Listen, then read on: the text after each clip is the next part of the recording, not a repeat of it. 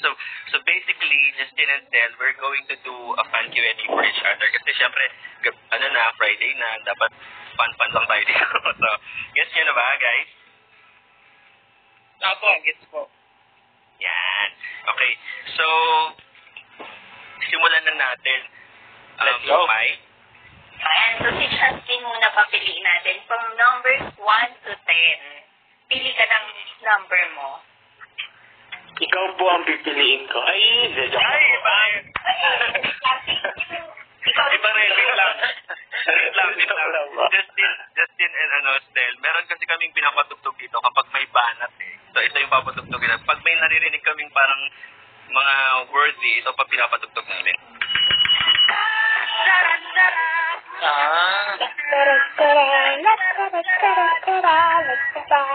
Ulitin mo yung banat mo dyan. Wala, nakapanis na pag naulit. Hindi kasi nagalit pa naman. Mabilis mapanis. Next time na lang ulit. Pag may chance. Ayan. Ayun po. Bale, ang pipiliin ko po from 1 to 10 ay 11. Ay, 7 ko. Of course, 7. So, number 7. So, ito yung question, ha? Kung magluluto or bake ka ng pagkain para sa isin, ano yun?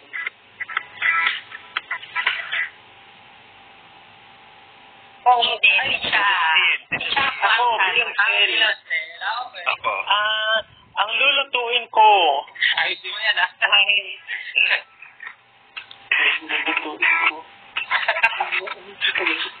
Ang lulutuin ko po ay Or ibibake. Ano yung ang hirap dito marunong magluto na akong alam. Ibibake. Ano po? Kunwari ikaw si Stell. Opo. Ang lulutuin ko po ay ano po? Sinigang po. Sinigang. Bakit parang nag-coaching si Stell? Hindi. Pili ko mali rin sagot ko eh. Pili ko magbe-bake ka ng cupcake. Ay, ng cake. Hindi. Sige. Pero kung ikaw Stell ang magluluto as bake for 18, ano yun? Tama ba si Ja? Actually po, yung thought naman ni Ja, nalulutuin na lang tama. Mali lang po yung putahe. Kasi, syempre po, alam natin na maraming isin. Ano ba yung dapat nating lutuin na pangmaramihan na? Sabagay, okay. Yung lumpia pala. Yung pangmaramihan na, syempre, diba? Ay, naku, yung...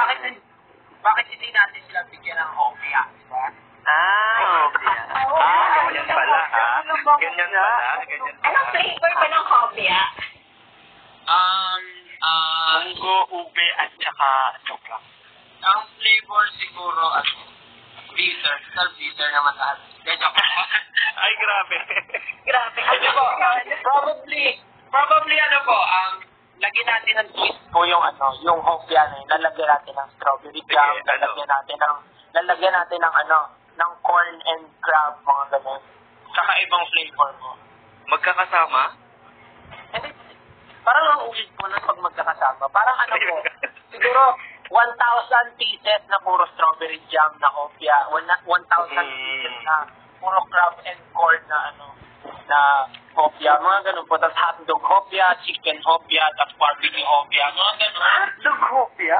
Okay. Why not?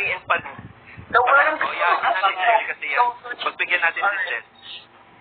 The world is changing. Diba po? Tama naman po, diba? The world is changing, so we need to change our recipe. Tama nga naman. So, anyway, guys, ito naman, Stell, ikaw, from 1 to 10, except for number 7, anong pipiliin mo? Ano pinili mo naman? 7. Sige, ako po 6 po. 6, okay, sige. Ito ang question mo, Stell. Ano ang favorite handa mo tuwing mayroong birthday? So, sasagutin ko to as Justin po, no? Oo. Sandali, hindi rin ako sure okay po. Ano? Ang ilog naman dito. Lagi ka bang nasa birthday yan? Opo. Sumasali pa ako nung happy birthday to you. Wow. Eh di ikaw na laging panalo. Doon daw po na practice. Thank you po.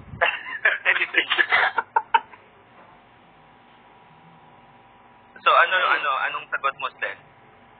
Si Justin kasi pagka sa mga kainan na kinakain niya yung ayaw niya kasi ng maraming lasa sa plato. Gusto niya isang kulang lang. Ganun. Ayaw niya ng maraming. Siguro, kung ako si Justin, ang pipiliin kong kulang. Ulam, hindi naman ulam. Kung yung handa sa birthday. Pili ko kakainin ito. Oh my God. Ang hirap naman ito. Wala namang wrong answer, di ba? Wala namang wrong answer. Siguro kakainin ito. Wrong! Depende kasi sa handa. Kasi yung mga handa ng kapitbahay niya. Pang mayayaman. Siguro ako si Justin ang kakainin ko. Ang hirap naman Justin. Siguro carbonara. Ay, mali. Diba? Hindi ako mahilig mag-noodles. Pasta ka siya? Ay, mag-pasta pa. Noodles pa. Ano kakainin? Ice cream. Gutom ka sa party, ice cream lang kakainin. Hindi ako sinabing gutom Sabi ko gusto mong handa. Kaya ka pumunta kang birthday, kasi gutom ka. Hindi. Kaya ka pumunta ng birthday kasi i-celebrate ka. Ikaw pumunta ka ng birthday para makikain ka. Pero naman bata ako kahit hindi kami close, pumunta ako sa birthday party. Alam mo, hindi mo kilala. Minsan lang naman makakalit ng spaghetti yung bata. Baka hindi mo kunin yung opportunity, di ba? Pero cream po ako. May point kayo dalawa, pero parang nagustuhan ko yung sinabi ni Ja, na parang pupunta ka sa birthday at makikiselebrate ka. Pero, wait lang. Patuloy ba doon? Talaga? Ako kasi pag pupunta ako sa birthday na hindi ko kakilala. Nakikisali pa ako sa gigs tapos nagagalit ako pag di ako nananalo. Hindi mo pakilala ng first birthday. Siyempre, malaman mo yung pangalan, nakalagay doon, may tarpaulin, happy birthday, Ana Marie, mga gano'n. Happy birthday, Ana Marie. Pero sige, Stell, pagbibigyan kita. Anyway. natin si Stell. Oo, pagbigyan natin. Natutuwa ako sa kanila. Oo. Pero Justin and Stell, for the meantime, we will be playing flexible tracks and of course, your requested songs. Okay po. Send sa amin. Oo. And guys, stay tuned. We will be back for more. So, yeah, just keep on. Guys, gusto ko lang remind pala na whenever we play songs, please like or leave a heart. Tapos itap niyo po yung emoticon doon sa gilid, sa baba. Kasi it will actually help our station sa weekly leaderboards. And yeah, just enjoy the show, the broadcast, and we will be back for more. Keep on coming. Right here on Radyodisiotso. Anin to.